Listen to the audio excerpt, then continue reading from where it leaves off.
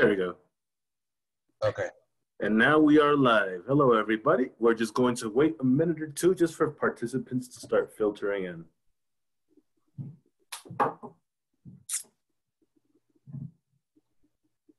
Actually, let's see. We have 3 so far.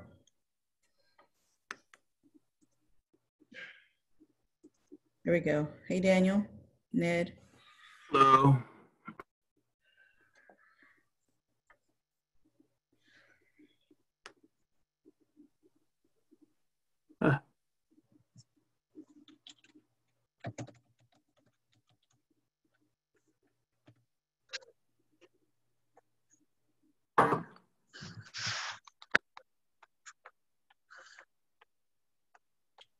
All right. We have a few. How many do we have then? There 3, 2? We have 7 and 2 on the phone. 7 and 2 on the phone. Very good. Okay. So I think that's a good time to start then. Yeah. Go ahead and get Okay, going. cool. Hello, everybody. Welcome to today's presentation. My name is Eric Cifuentes. I am an adaptive technologies instructor here at the Travis Association for the Blind. Today's presentation is named Cooking with Confidence, and hopefully will instill a few tips, tricks, and other ways for you as a blind and visually impaired person to navigate your way around the kitchen and the grill more safely and effectively. We're not trying to make you chefs, but we are trying to make you efficient and proficient around the stove, grill, and whatever else that you may use to, to make whatever it is that you want to make to eat. Today's presentation, I'll be joined by my fellow colleagues, Aaron Hoffman, Lead Adaptive Technology Instructor, Dan Hart, Accessibility and Data Specialist, Data and Accessibility Specialist, and longtime TAB employee, Han Tran. So, throughout the duration of the presentation, we will pause for you to ask questions or give comments. And to do so, people on Mac, or for Windows and Mac, to input questions into the chat field, it's Alt-H for Windows and Command+Y on Macs. It's Command+H on Macs and Alt+H on Windows. That is to input text messages into the chat box.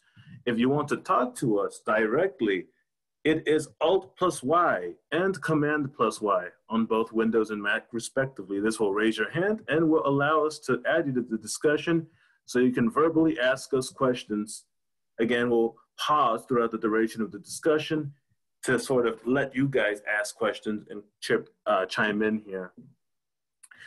So, without further ado, let's jump right into things. Today, again, it's Cooking with Confidence, where we'll be discussing just little tips, tricks, and tools, different things and techniques that we as blind people have used in the kitchen throughout our blind lives, and or other things from our sighted times that we implement in our daily kitchen experiences. Because honestly, that's one of the most challenging things, is just overcoming the transition, or the ability to be able to know when something's ready to eat, or when something's finished, or just the simple fear of overcoming fire or heat on an electric stove, if you will.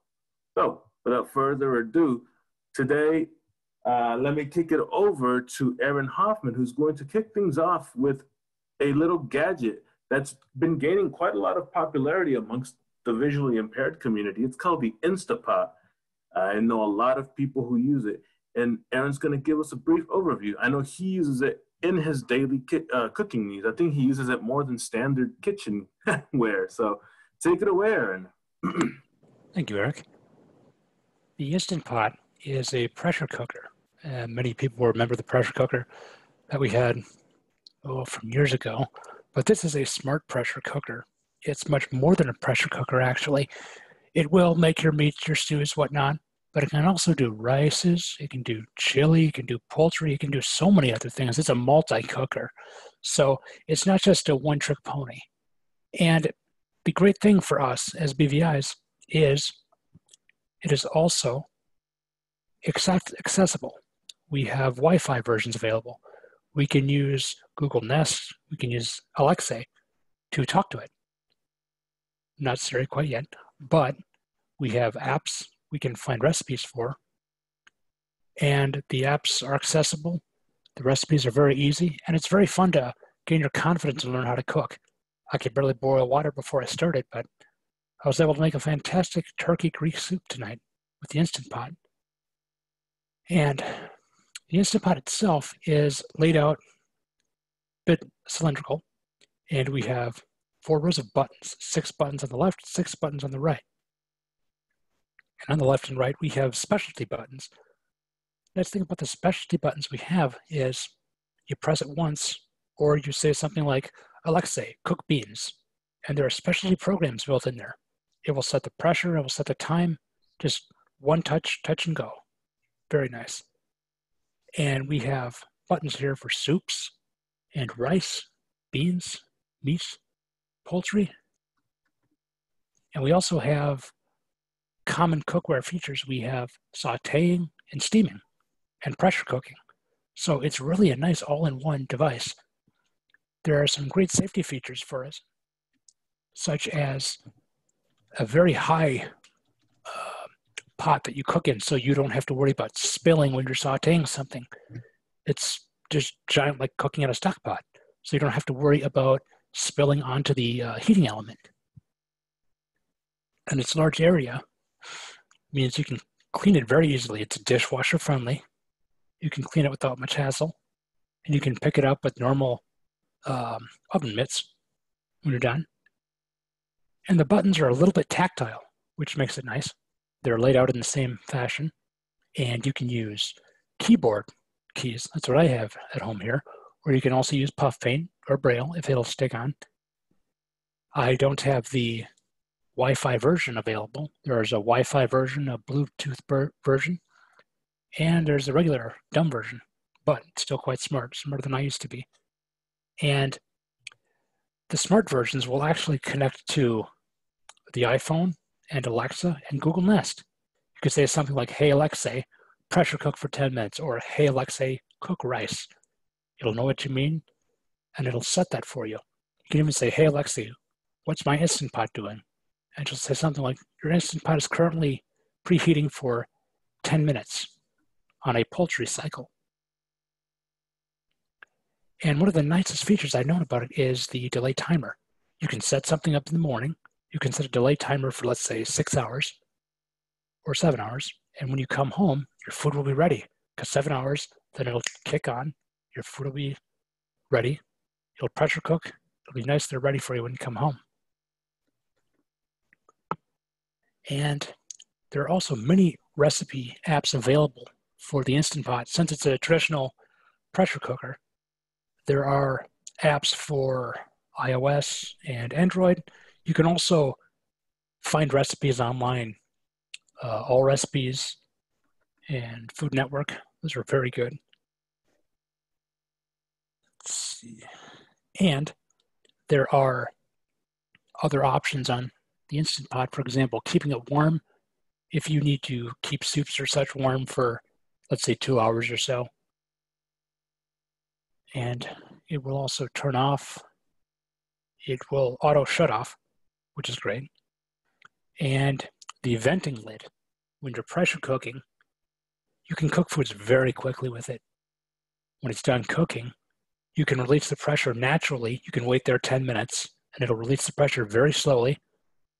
Or you can release it, it's called quick release. And when you release it, you'll have a nice shot of steam coming out, so you be careful you don't burn anything.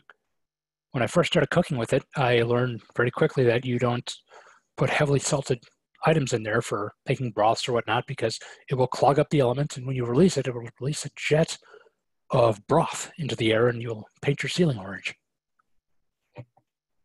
And speaking of cooking, I have a very small recipe to share with you, if you'd like to try it yourselves. It's a small recipe for sweet Japanese omelets. And we also have this recipe available in the handout, so you can request it and it'll be there for you under the Instant Pot heading. And for the recipe, it's a very simple one. It's just 8 eggs, 1/4 cup water, 1 tablespoon and 1 teaspoon soy sauce, 1 tablespoon and 1 teaspoon white sugar. And the process is very simple. Whisk the ingredients together in a bowl, and you set your Instant Pot to saute. Press the saute once. It'll beep to let you know it's ready. Pour a little few drips of water in there. You can hear it's ready. You'll pour it in there, and you'll wait about 3 to 5 minutes. You'll fold it over twice, and then you can get a spatula, take it out. Then you press the cancel button, then it's ready to go. Very simple cleaning, very simple eating. And the Instant Pot really gives you confidence to try new things and explore new ways of cooking, new methods for just expanding your boundaries. I never thought I'd be making omelets in the morning. I never thought I'd be making giant batches for the whole week. It's pretty exciting to know that you can increase your confidence with small 3-ingredient recipes and then know you're making a 4-course meal for friends. And the Instant Pot lets you do that, and it's accessible. So if you haven't tried the Instant Pot yet, I highly advise you could find the Wi-Fi versions. There are versions called the Duo and the 6-quart, 8-quart. And there are Wi-Fi versions which connect to your phone, or Alexa, or the Google Nest. There are also Bluetooth versions. Those are older versions. But the Wi-Fi version is currently the one to get. It's the most accessible that we know of right now.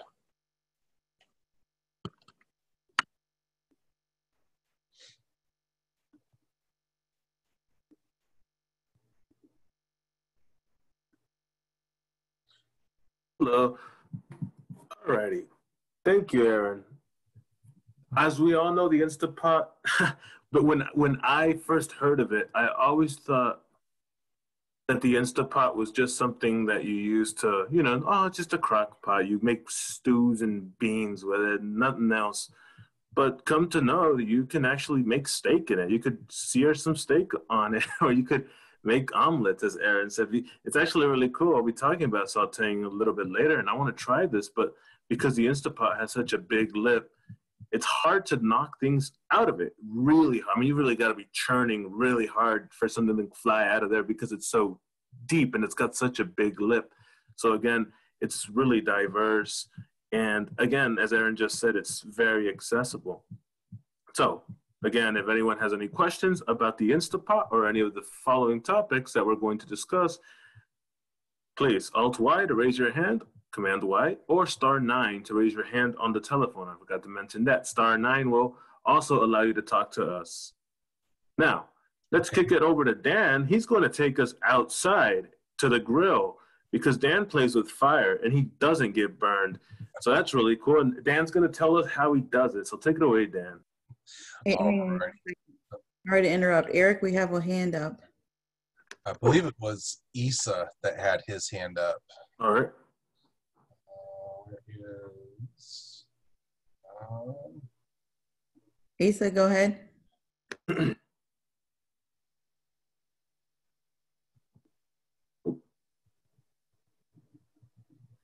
Uh-oh. Uh-oh. Go. You're on mute. Can you hear me now? Yes, sir. Oh, there we go. There you go. Hey, Issa. So I heard a lot of different exciting things that you can do with the Instant Pot. But what about frying chicken and, different fried goods like that? How do you fry chicken with a bone? Can you fry a whole chicken, a half chicken? Can you tell me something about that, please? I can definitely, I haven't actually used my Instant Pot to fry, but yes, you can fit whole chickens in them. You can get Instant Pots of different sizes, half chickens, whole chickens. You can put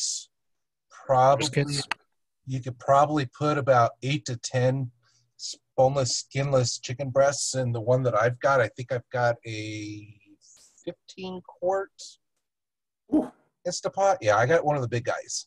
So yeah, you can get them big, you can get them small, and what are the price ranges for those? different sizes? They're very reasonably priced. One I had was around $80 for the 8-quart model and around $60 for the 6-quart model before. I think I paid about $150 for mine. And like Aaron was saying, it's got mine's got the buttons on the front. The button on the upper left-hand corner is for stews. The button right below it is for meat, which is what I use for all my, like the chickens and the fajita meat and all that. Button in the upper right-hand corner is actually for rice. And all that's doing when you're hitting those different buttons is it's setting it to a different time. And it knows to, you know, go for 5 minutes, 10 minutes, 40 minutes, gives it a little bit of a cool down, a little bit of a different temperature there for the different settings, I believe. So it's a really nice little gadget.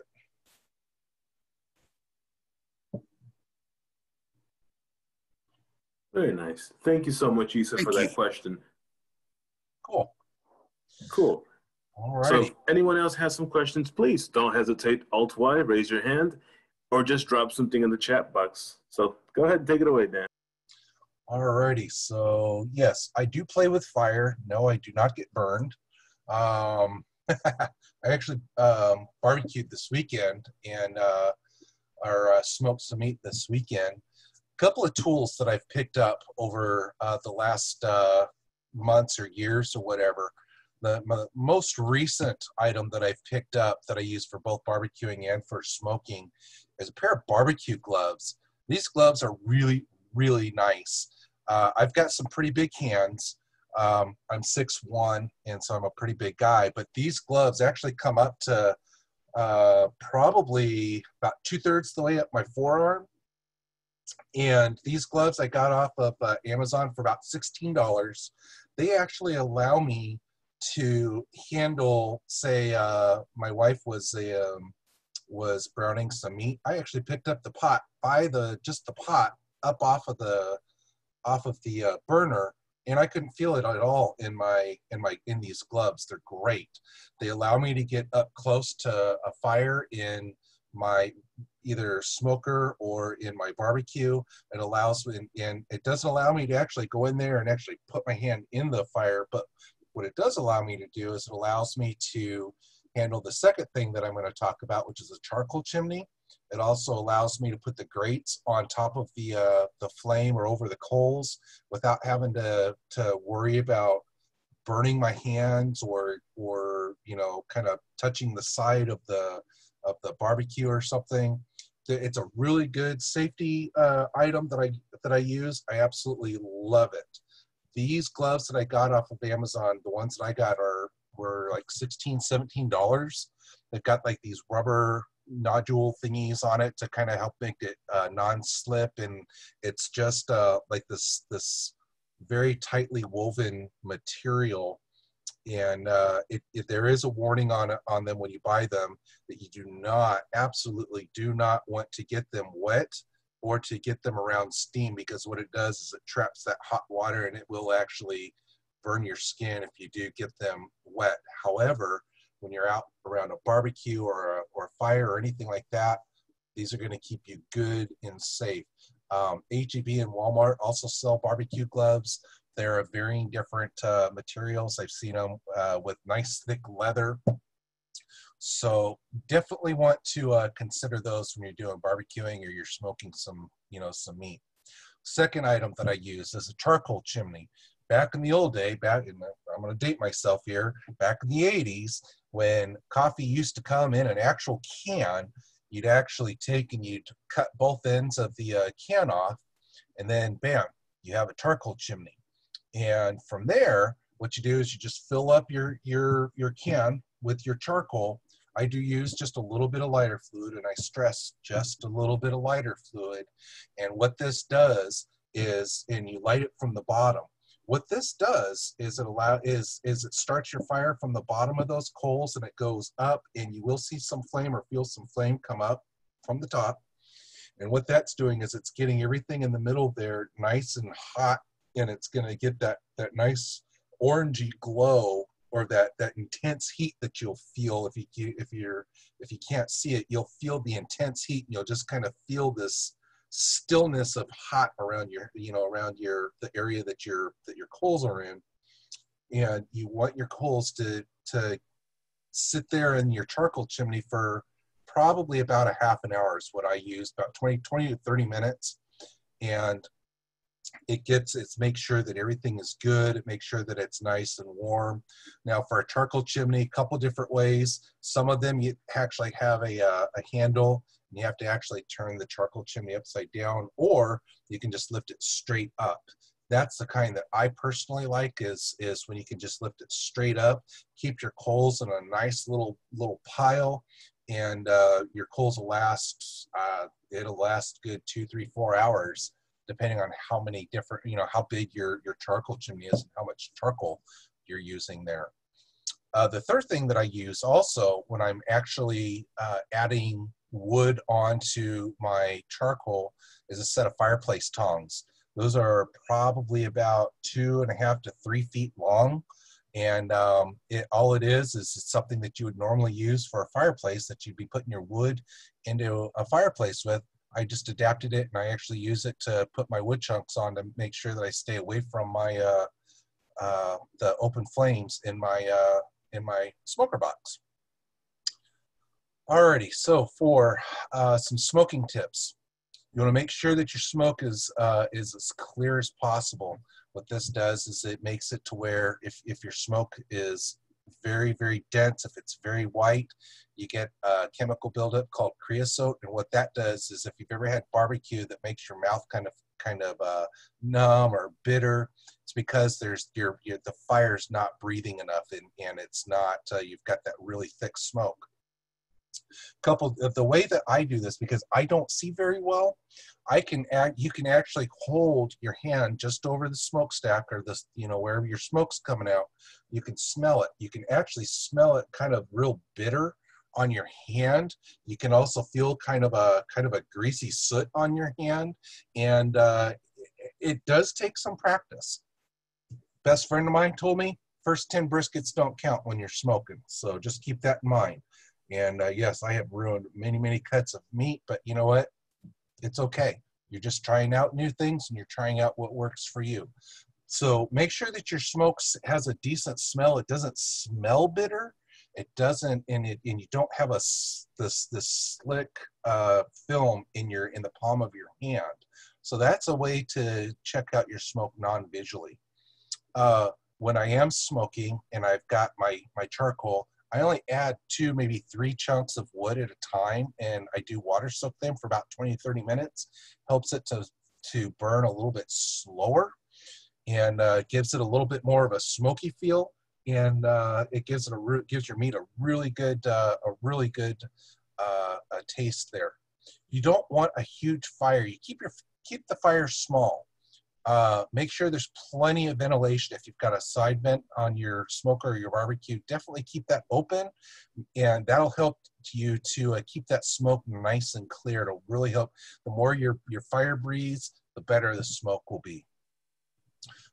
Very important, don't open your smoker lid until you suspect your meat is done. So once you're done with, my experience, chicken, fish, about 3 to 4 hours or so, till I start measuring the temperature. But it's really important that you keep that heat and you keep that smoke into your smoker there. It is important. There are different woods for different meats. For your lighter meats, pork, chicken, fish, I use apple wood. You can also use pecan or cherry. I've heard is very good. For a lot of the red meats, hickory and oak, I understand is very good. I usually use hickory when I'm doing either beef ribs or a brisket. If you're not comfortable using an open flame, there are electric smokers or pellet type smokers out there. So pellet type smoker definitely is going to be the easiest one to use.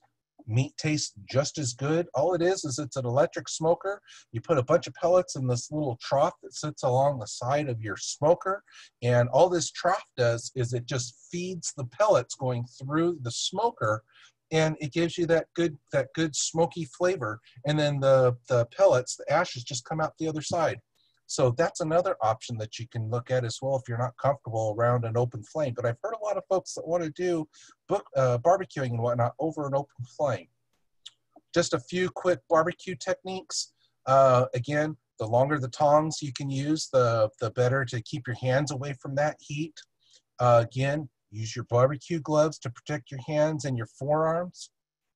Again, using that charcoal chimney to help start your coals is really, really good. And you just really have to keep flipping your meat. You got to really keep a good eye on there to make sure that it just you don't want it to dry out. So the better you keep an eye on your meat, and the better you keep an eye on your time, you know, you'll have your meat come out good and juicy, and you'll get a feel for, you know, rare, medium rare, well done, and so on and so forth. So those are some of the different things that I do for smoking and for barbecuing. All smokers are different, all barbecues are different, and just keep that in mind. So, alrighty, looks like Isa, let me get you unmuted here. Looks like you got a question there.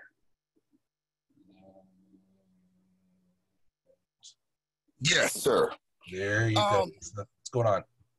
So yeah, that was good about the different grills. I have probably a 3-part question for you. What type of a grill do you use? Mine is a Charmaster, and it's a smoker / barbecue combination. So I've got the smoker box off to the side, so I can use I can actually grill on the smoker box, or in the smoke chamber in the bigger part of the grill. I can either just use the side box for my smoke, or I can also barbecue on the big side. There's an adjustable rat to bring my coals up closer to the grill and to let it go down to be a little bit cooler. But I can barbecue or smoke with this particular grill that I've got. And you said you can have your coals last for 2 or 3 hours. I always have a problem with keeping my fire going. What do you do to keep your coals burning slow? So the way that I do this is, again, with the charcoal chimney. I make sure that my coals stay in a nice little pile. I don't spread them out to where it's only like a single layer of coals.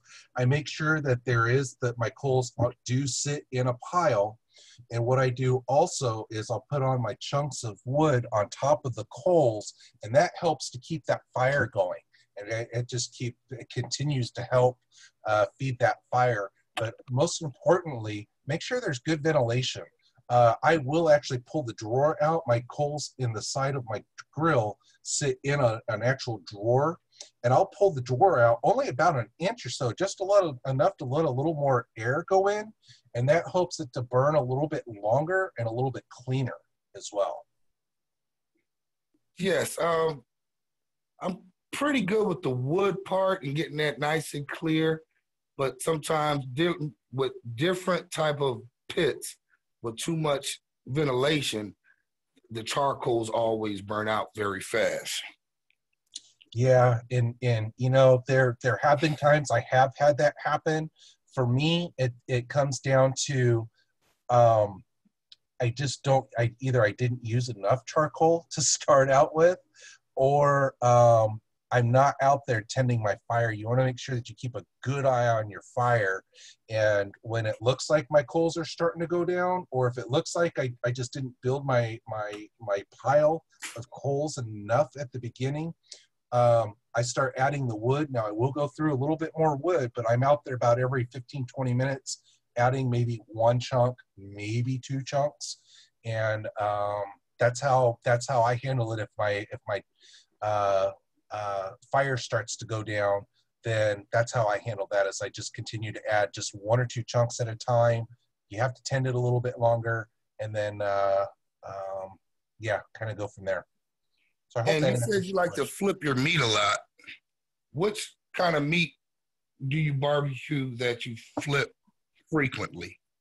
Personally, when I'm barbecuing, I'll flip I like to flip my chicken about 4 to 5 times, just to make sure that it's not getting hammered on the one side, kind of give it a rest on the opposite side.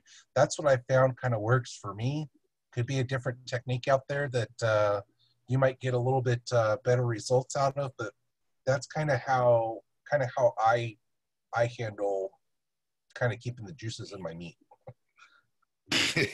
Now, you said you like to use fluid, and I like to use a charcoal chimney as well. But usually, I have the actual charcoal chimney, so it has that heating element on the bottom that's similar to a electrical stove burner. Yep. And those two. So I just put a little paper underneath and light the paper, and then I can get it started. I really don't like using fluid, but I did find a good another way that might be helpful for somebody visually impaired to light a fire without fluid, and it's called Strike a Fire. Oh yes. It's like a little small plank of wood, and it's kind of like buying a big matchstick box, like how you can strike your match on the side of it. Well, this is like a flat plank of little wood that they give you probably about 10 pieces, and you strike it on the side, and it only lights on that one end like a match. Right. And you lay it down, and the fire will start to increase, and it'll burn for at least 12 minutes. So it'll give you time to do your charcoal, or to actually light wood if you don't want to use charcoal. I've used those for campfires. It was many, many years ago when I used those. That's a great tip for and it only costs like $2. Yeah, that's a great tip. Thank you, Ace. I appreciate you that input there. And the last question, I would like to get back to the Instapot guys. When they're saying they're frying the chicken, if you do fry chicken, which techniques do you use while frying the chicken?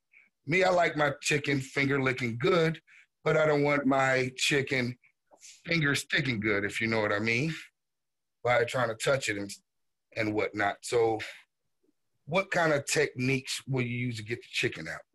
And that's my last question.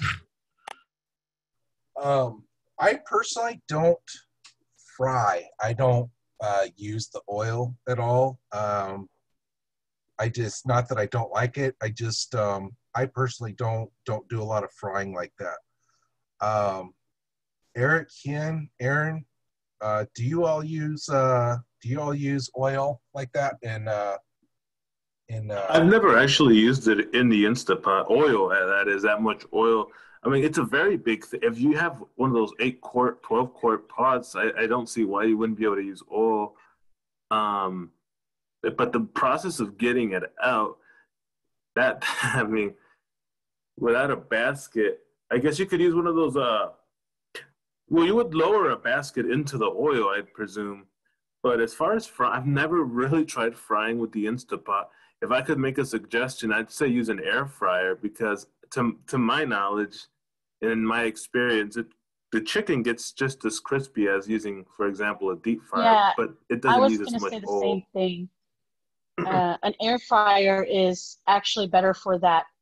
And there is one, it's a little pricey. It's the Ninja 5-in-1. It's actually really cool.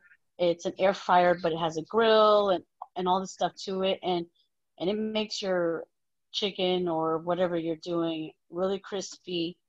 And it works really well. I actually used it over the weekend at my sister's house. And I was going to mention an air fryer, even though it's not on our list of stuff to talk about, but it is something that has become very useful in these times. Use multiple different type of air fryers, and it just doesn't quite get the chicken like really good Southern fried chicken. It does a lot of other things. I have an air fryer that I even rotisserie chicken and do all kind of things with it. But I have to do a lot of spraying a little olive oil and stuff to get the flour to get crispy right. So I know I deep fry in a pot, and if I don't have a basket, I will use a I will use some tongs or a big spoon with holes, and then use another type of kitchenware. So when I get underneath the floating chicken, that I can use some probably tongs to hold the chicken in place on that big spoon. That's a good tip. That is a good tip. Well, and it's another deal. It's kind of like it's not a spoon, but it's very flat with a lot of holes. But it's not a colander. But I know what you mean. Use that as well. Yes, it's like a big, flat, wide spoon. It's kind of sharp, right?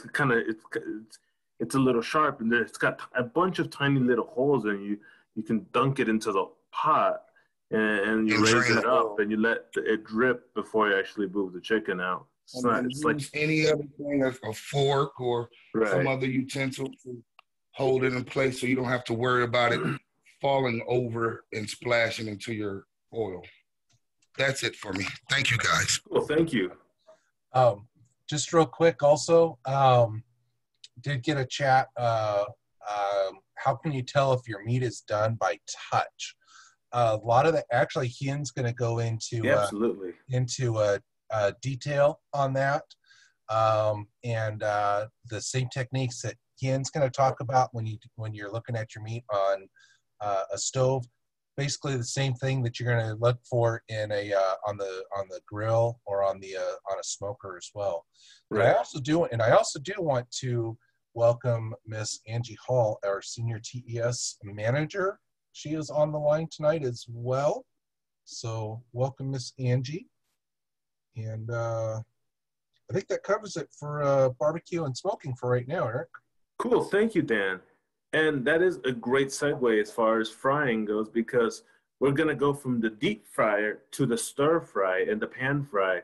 And something that Hen really likes to talk about is how she'll take a lot of dishes and stir fries and do them on the stovetop. And as far as I want to add my little 2 cents. When meat's done, regardless of how you're cooking meat, once it's done, it's done. I mean, meat is once it's cooked to that 165 degrees internal temperature, it's cooked. And as Hen's going to talk about, there's an easy way of knowing when a meat is ready to consume. So without further ado, I'm going to throw it over to Hen, and she's going to talk to you guys about pan frying and stir frying and the like. Take it away. Thank you, Eric. So I like to cook a lot, and I cook almost every day. A lot of the stuff I do on the stove as well as in the oven. But on the stove, when I stir fry certain things or pan fry certain things, one of my biggest tips to people is when you're stirring, you want to go from the outside and stir in, especially for us who don't have as great a vision. That way we're not throwing food over the side, and we're making sure it mixes all together on the inside. Now, as far as meat being done, usually when you stir fry something, or you usually have the meat, the vegetables, so you'll always start out with the meat because it's going to be what takes the longest to cook. Now, if you have felt meat with a hand, spatula, fork, when it's raw, it feels very spongy, and you can always tell that it's raw by the texture of it, and it's not going to break as easily. Once meat starts to cook, whether it's ground meat, chicken, anything like that, you can tell the doneness by pushing on it. Usually if a meat is done, it's not going to resist as much. If you push on it, it's going to push through, so kind of fall apart, or you can get your spoon through the meat without breaking it. If it's still raw, it's going to resist. It will push back on your silverware or whatever you use to check it with. So that's usually how I can tell when meat's done. Also, you can tell by the smell, really, or by like the sound. Usually once meat is starting to really cook and it's getting done, the sizzle gets a little less. of a sound. And then you can always smell the difference. If you think about it, like when you cook bacon, you can always tell by the sound and the smell that your bacon is done without having to even touch it.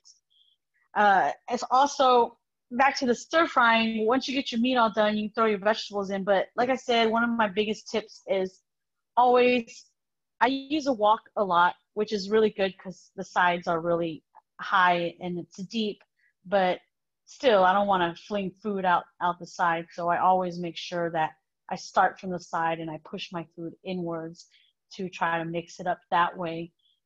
And same thing when you like pan fry stuff, you want to be able to use your utensil and find where your meat or whatever is in the pot. And to keep your pot where it should stay, I always hold on to the handle, and those awesome gloves that Dan talked about will probably help with that too, especially if you have to walk away and then re-find your pan. You can use those gloves to help so you don't end up burning yourself. And those are some of my tips on stir frying. Also, I know people have issues sometimes cutting vegetables and things like that. So I was going to give a tip when you cut a vegetable or meat, whatever hand your knife isn't in that's going to be holding onto the vegetable, I usually will take the side of my finger that's not holding on to whatever I'm cutting, and I will lay it against the knife, like the side of the knife, so I can always feel where my knife is going and what my knife is doing.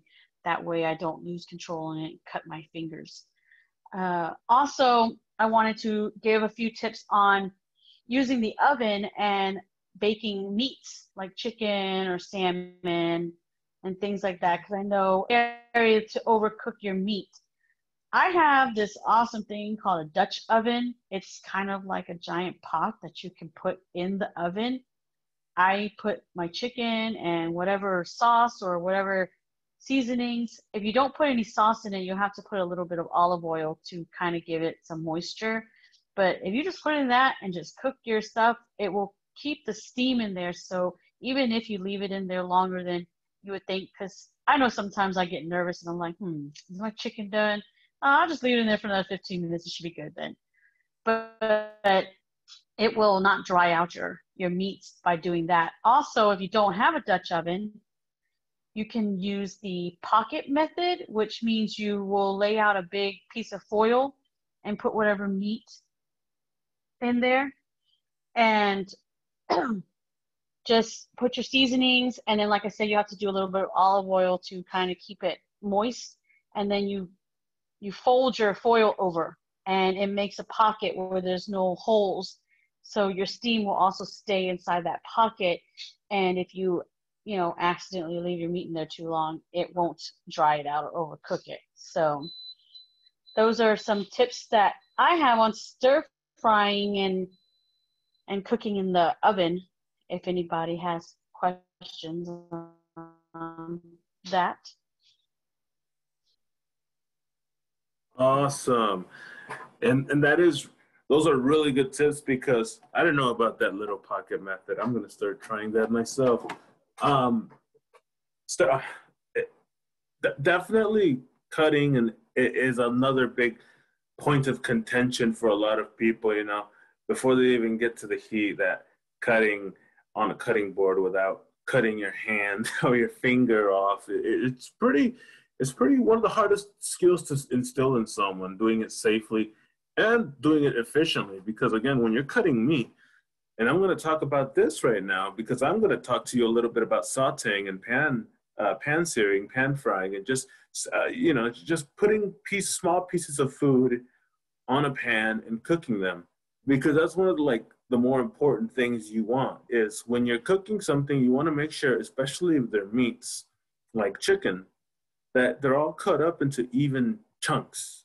Because if you have pieces that are bigger than other pieces, what might happen is you might undercook the bigger pieces, which is very dangerous, or you might just burn a bunch of the smaller pieces while your bigger pieces are nice and delicious, but then you have a bunch of junk. So definitely cutting is super important, doing it safely and doing it precisely or accurately. And like Hen said, one of the best ways of cutting is to just guiding your knife along the tips of your fingers. So with your right hand, for example, you grip the knife, and with your left hand, you sort of put your fingers down with your nails facing outward. So the side of the knife is actually just brushing up against your nails. No skin. So let's say you accidentally slip with your knife. All of a sudden, it bangs against your nails, not your sensitive flesh. And now you've ruined your meat with your blood, and now you've ruined your hand with a knife. So those are very bad things.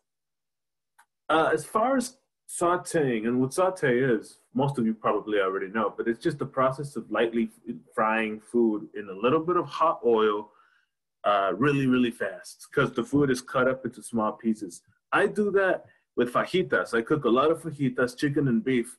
I make sure first, again, that my meat is cut up nice and uniformly, and then I ensure that the meat goes in first. Always have your meat go in first, unless you're cooking something that doesn't need much heat, like steak. Obviously, it's going to take a lot less time to cook chopped steak than it is potato scallops or something. So a lot of the time, some of the tools I use are like a wok, or a deep pan, a really deep frying pan, because it's hard. It's hard to keep everything inside of the pan, even if you're using that proper technique that Hen mentioned, where you stir the food inward. So it's just good to have another layer between you and the stovetop, really, because it makes cleaning a lot easier, and it just doesn't put food to waste. So yeah, definitely consider buying a wok, even if you're not gonna do stir fries, just for everyday frying. I scramble eggs in a wok. I mean, I do everything on it. So definitely consider getting one of those. Another few tips and tricks that I figured out is if you have a habit of leaving the mixing spoon inside the wok or inside the pan, ensure that you don't buy plastic. Plastic has a really bad tendency of melting. I'd advise buying wooden spoons, because those can last a long time inside heat without melting. And you know that nobody wants melted plastic in their chicken breasts and potatoes. Definitely get spoon. The only reason I don't recommend metal is because a lot of the modern day pans you buy nowadays have a nonstick Teflon coating, and scraping that with metal causes it to like rub off, and then it loses its nonstick capabilities. And if any of those little Teflon particles get in your food, it can really mess you up, I think. I've heard because science tells me so. No, seriously though, it's pretty dangerous to get Teflon in your food. It's been linked to cancer and stuff. So unless you buy stainless steel or other like pans that don't have that nonstick to it, and a lot of the, when you buy pans, it'll tell you it has it. Use wood, because again, wood won't burn and melts, and it won't kill you by releasing Teflon into your food. Another thing I do is I always make sure that my pans don't have, for example, cast iron is nice, but it gets really hot along the handle. So does stainless steel. Make sure that the handles on your food, like Hen said, the handles on your food should be grabbable. You should be able to touch the handles, you should be able to touch the handles without finding yourself getting burnt. So something like a metal handle on one of those stainless steel pans, not good. It's gonna burn you. You touch it, it's hot. It conducts heat. So find something with a wooden handle, or something that won't hurt you. I use gloves too. Those gloves that Dan talks about, they're very nice gloves. I got to see them firsthand. And the cool thing about some gloves, like they're not standard oven mitts. They're gloves that they're really elastic. So you stick your finger inside, your hand inside, and you can actually still move it around without it feeling like you're trying to grab something through a really thick blanket or something. Yeah, the gloves are really elastic and they have great mobility, but definitely because I mean, you're gonna knock that pan off course a little bit, and you're gonna have to go in and readjust it.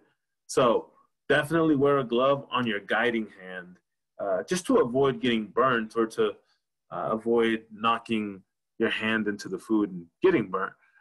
Finally, another tool I use is just a standard fork. And as Hen talked about, a fork, or what I use is a fork, for meats especially, because when you want to tell when the food is done, I use a fork.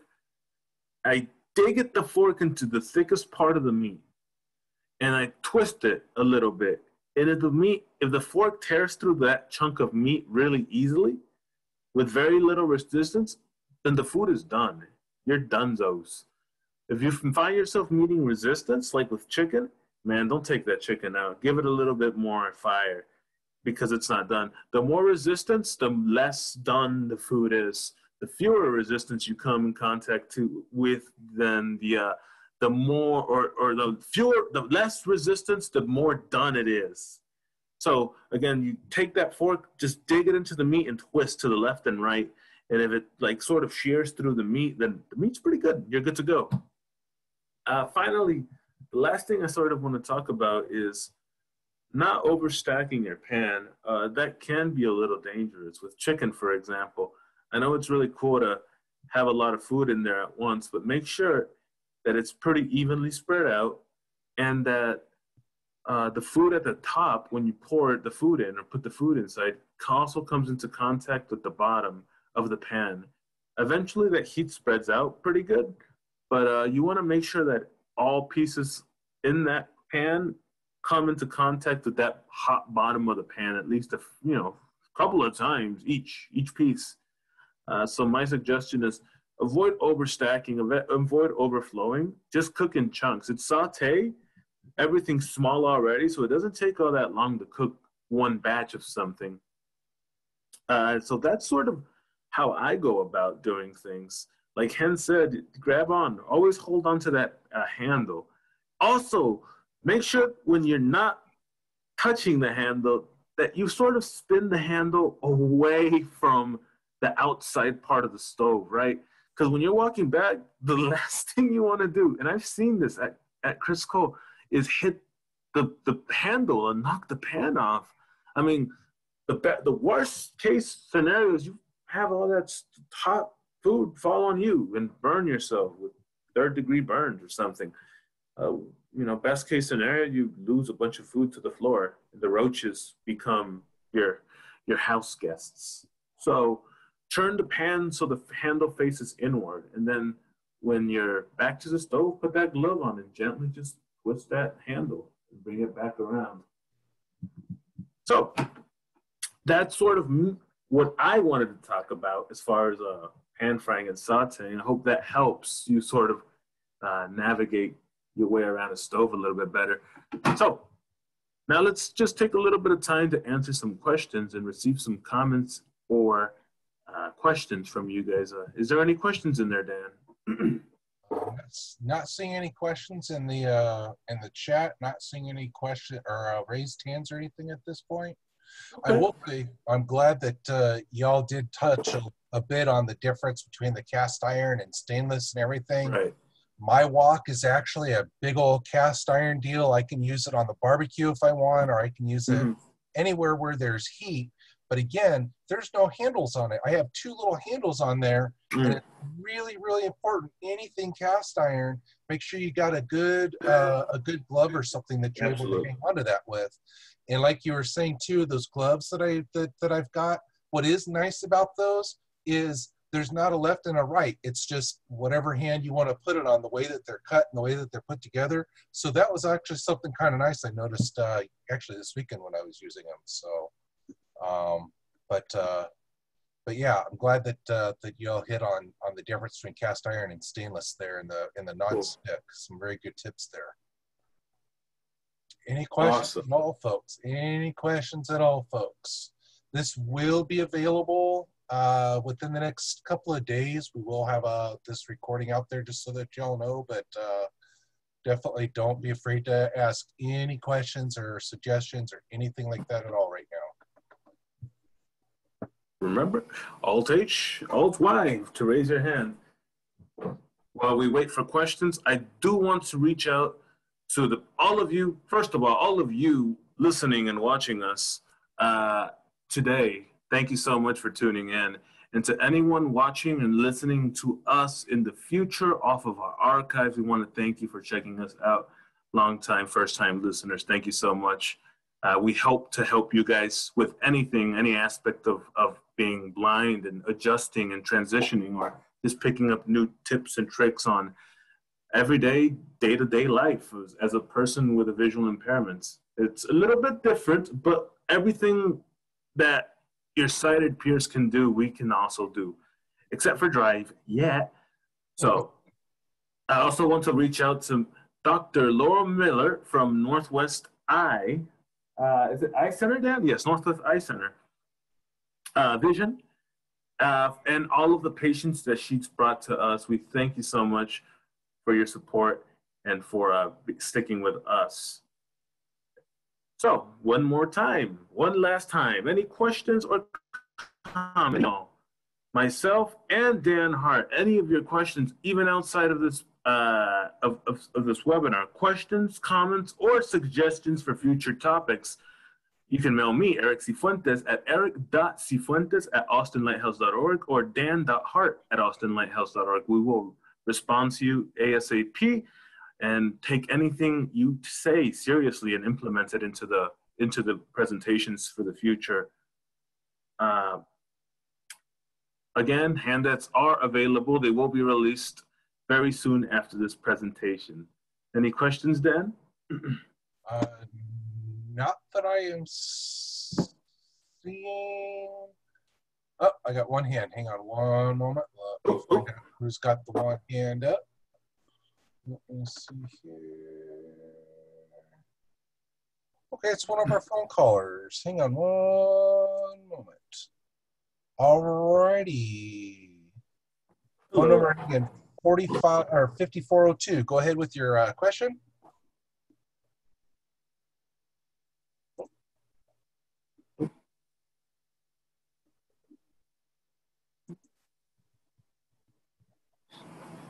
Oh no. Well, I'm trying to unmute.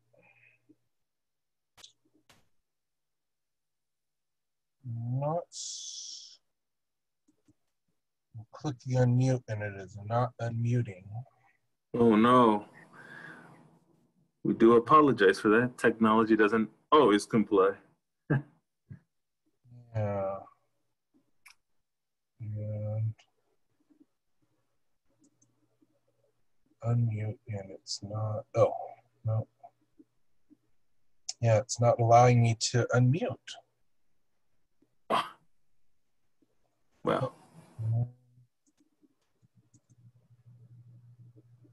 That is very odd. We do apologize for that. If you do want to ask the question, please do email us. And we do hope, we hope to have a question line for the future for phone callers, people who don't have access to an email account. I think that's sort of something we've been kicking around. So we do apologize for that. You see any other hands or questions, Dan? No? Right now, I do not. Okay. Well, I think then that's a good place to wrap it up. We thank you so much to everyone joining us today and to all future listeners. Again, email us any questions, comments, or future suggestions for topics. The emails will be in the handouts, eric.cifuentes or dan.hart@austinlighthouse.org. Thank you so much, and everyone have a wonderful night. Goodbye.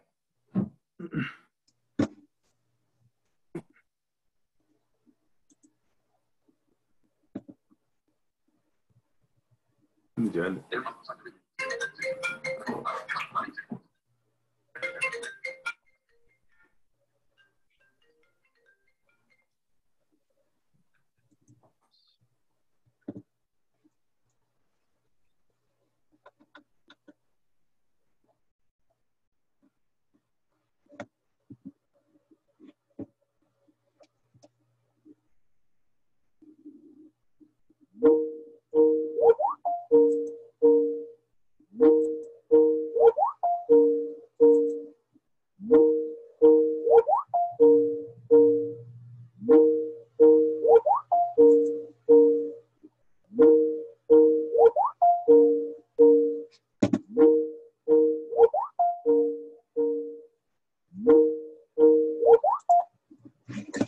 Okay, stand by just a second. I'm trying to end the call right now. I'm trying to end the meeting right now. Stand by. Stand by. Perfect. Hang on 1 second here. You can't get this to meeting controls. Stand by.